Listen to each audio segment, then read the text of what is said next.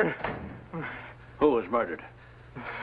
The lousy stool. Miller, shut up. Let him talk. Look, sir, the man's in no condition to talk about anything. We killed him, that's what about it. He told on some poor guy who was planning to escape. And so we killed him. And your son, your wonderful son. All right. All right, come on. Come on, Lieutenant. Come on. Come on, all right, Baker, get him. Yep.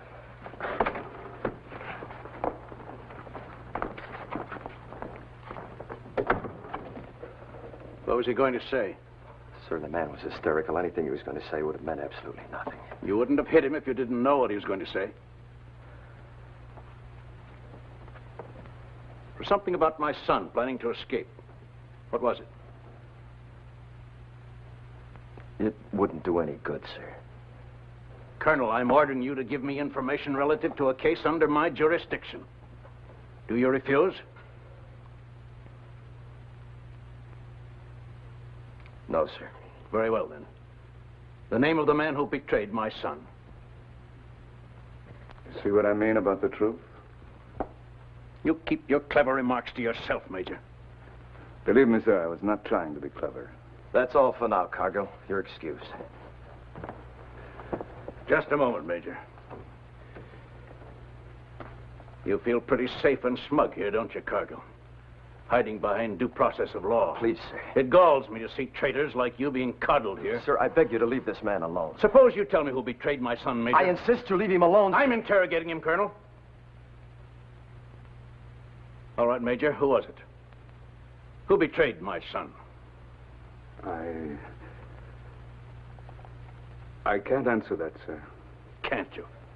Honor among traitors, is that it? One dirty swine protecting another? One lousy collaborator? Damn it, sir, stop it!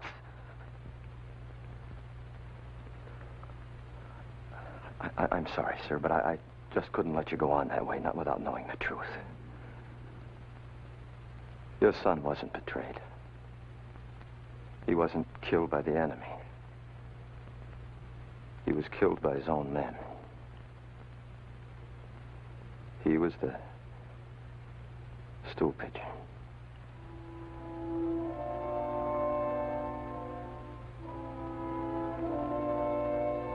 It's a lie. No, sir, it's the truth. It's a lie you made up to protect this man. It's the truth, sir. You have no proof. I have. Conclusive proof.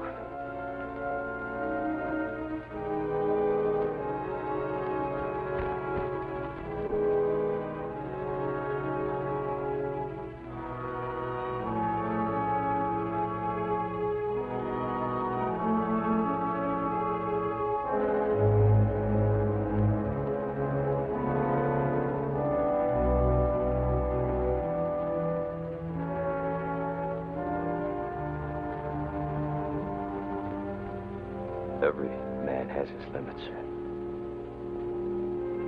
There's no crime in being human.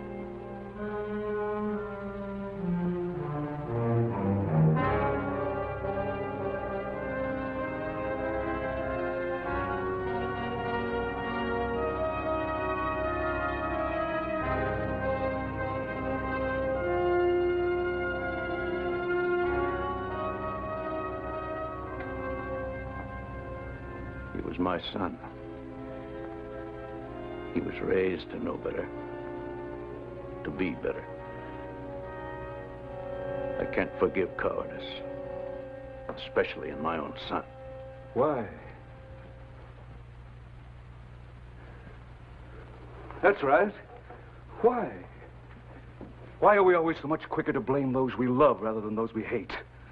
Is it because weakness in them is somehow weakness in ourselves? Is that it? I didn't love your son, General, but I didn't hate him either, so maybe I'll be allowed to speak a few words on his behalf. A man can be a hero all his life, but if in the last month of it, or the last week, or even the last minute, the pressure becomes too great and he breaks, then he's branded for life. You can't ask a man to be a hero forever. There ought to be a time limit. There is no defense for treason. I wouldn't use words like treason if I were you, and I would never set myself up to judge anybody. Just don't be a hero on somebody else's time, General.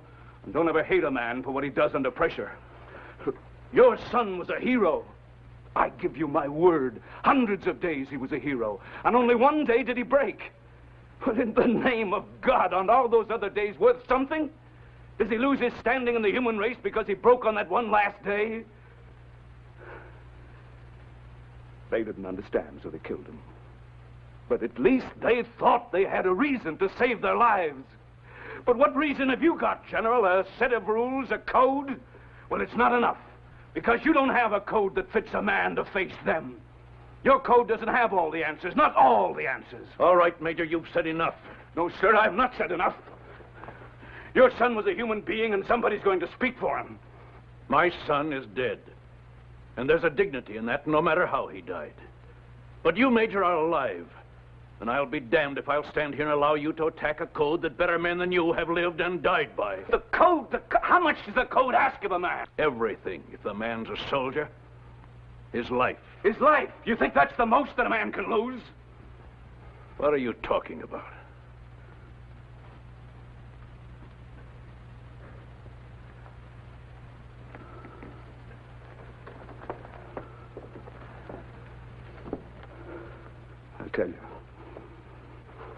I'll tell you what I'm talking about. You're in a prison camp. Nobody breaks. Months and months of cold and torture and starvation, and nobody breaks. And then one day a man does break, and his own men kill him for it. And the commander of the camp is furious because he's been robbed of the one victory he's been able to achieve. So he calls in the ranking officer, and he says to him, I have reached the limit of my patience. Either you cooperate or I kill all 16 men. What would you do, General? I want an answer. What would you do? Stand fast, let them all be killed? That is a chance you have to take. Maybe. Maybe that's the answer. For heroes. But I was no hero. I couldn't take that chance.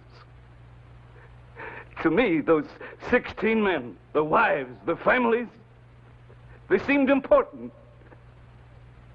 They still seem important.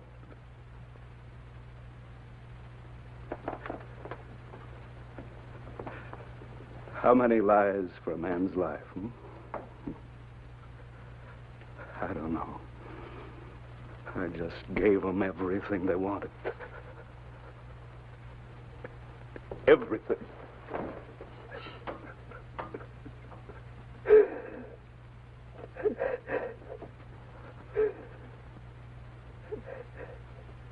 I had a feeling, sir. On his record, he wasn't the kind of man who'd do something like this for a selfish reason. He couldn't defend himself without incriminating 16 other men. I'm sorry about this man and everything that's happened to him. And it's precisely because I'm sorry that I know why we need the code. I want your recommendation at once. General, this is an extremely harsh application of the rule. Is it? This man's had it. No man's exempt. Not this man, not my son, no one. Because after you've said everything that could be said, the fact would remain. He did help the enemy. Sir, I think it's only fair to tell you if he's brought to trial, I'd like to defend him.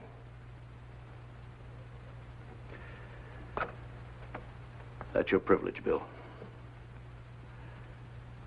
Major Cargill. You asked me a question. You at least deserve an answer. The choice that you had to make in that prison camp was no different than the choice that confronts every military leader. The decision involving the life or death of his men. You were a sensitive man. A humane man. I sympathize with that man, but you are also a soldier. And as a soldier, you have failed, just as my son failed. You talk to me of 16 men. Multiply that by thousands. Try carrying that weight on your shoulders. Try sleeping with the cries of those wives and children in your ears. I've done that, Major. Every wartime commander has done it. Because until a better world is built, it's got to be done. That is why we have the code, Major. The code is our Bible, and thank God for it. I'll be waiting for your recommendation, Bill. Under the circumstances, I will, of course, disqualify myself.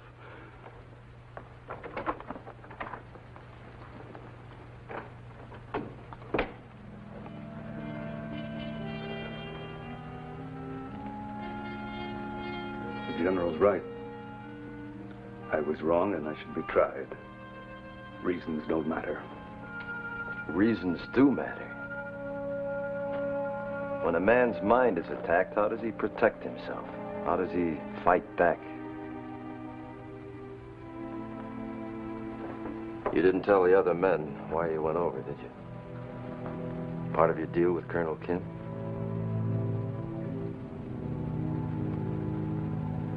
Evans, take this, will you?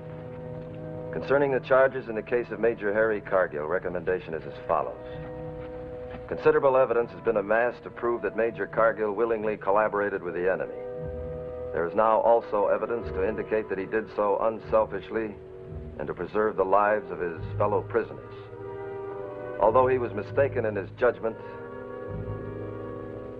he was surely no traitor. Therefore, I personally recommend that all charges be dropped and no court-martial be convened. Now, don't let that recommendation fool you. There'll be a court-martial. Oh, I expect that.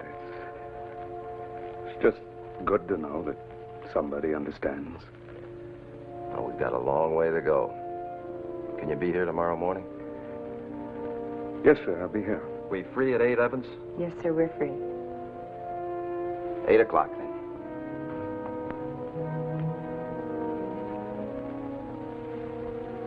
And, Major, give my regards to your wife.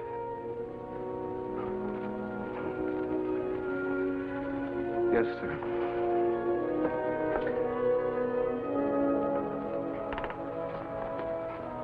Colonel, you think we can get the answers this way? Well, I can promise you one thing, Major. They'll know we asked the questions.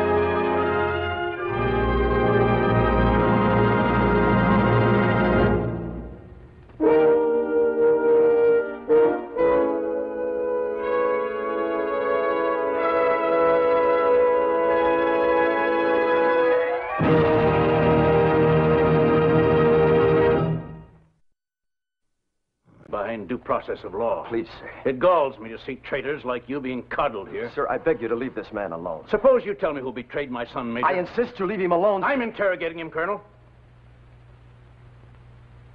All right, Major, who was it? Who betrayed my son? I can't answer that, sir. Can't you? Honor among traitors, is that it? One dirty swine protecting another? One lousy collaborator? Damn it, sir, stop it! Who was murdered? The lousy soup. Miller, shut up! Let him talk. Look, sir, the man's in no condition to talk about anything. We killed him, that's what about it. He told on some poor guy who was planning to escape. And so we killed him. And your son, your wonderful son. All right, come on. Come on, Lieutenant. On. All right, Baker, get him. Yep.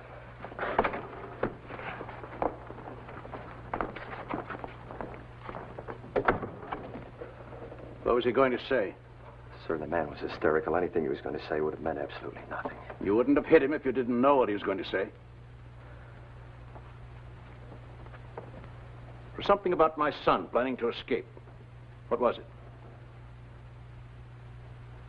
It wouldn't do any good, sir.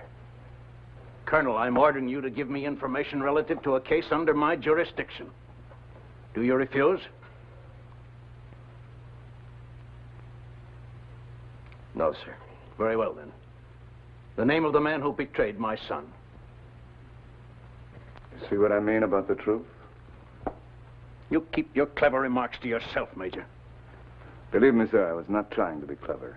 That's all for now, Cargill. You're excused. Just a moment, Major. You feel pretty safe and smug here, don't you, Cargill? Hiding...